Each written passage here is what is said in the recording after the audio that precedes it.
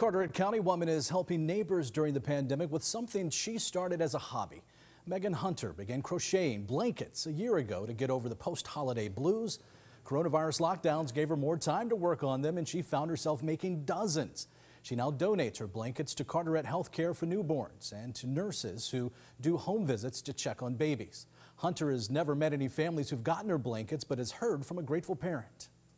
One of the moms did reach out to me, and she's had a medical emergency during her birth and didn't even get to see her baby for a while. And she said how much the blanket meant to her during that time. Hunter's made 100 blankets over the past year.